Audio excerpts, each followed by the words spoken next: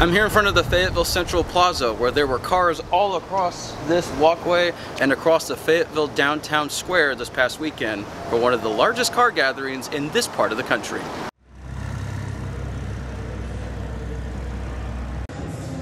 From imported cars to RC cars to car enthusiasts in general, TOUGECON 2024 had a lot to offer this year in downtown Fayetteville.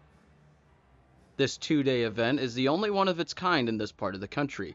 It's a gathering of those who appreciate car mods and imported Japanese vehicles. James Riley is a first-year attendee who brought his car to the event for the showcase.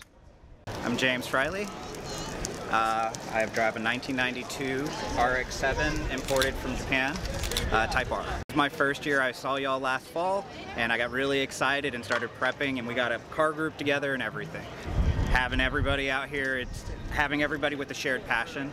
I love it. Everybody's so nice, and just being able to see all these cars you generally don't get to see every day. And like Riley said, the community is what makes this so special. The event this year expanded into the Fayetteville Public Library garage in order to hold more vehicles. The event managers announced that they will be keeping this tradition going in downtown Fayetteville and plan to host it again next fall.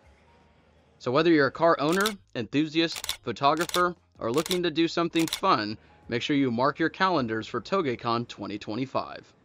Whether you're a car enthusiast or you just simply want something fun to do, make sure that you, of course, check out TOUGECON 2025. They'll be here once again next year. Reporting for UATV, I'm Joshua Wisel.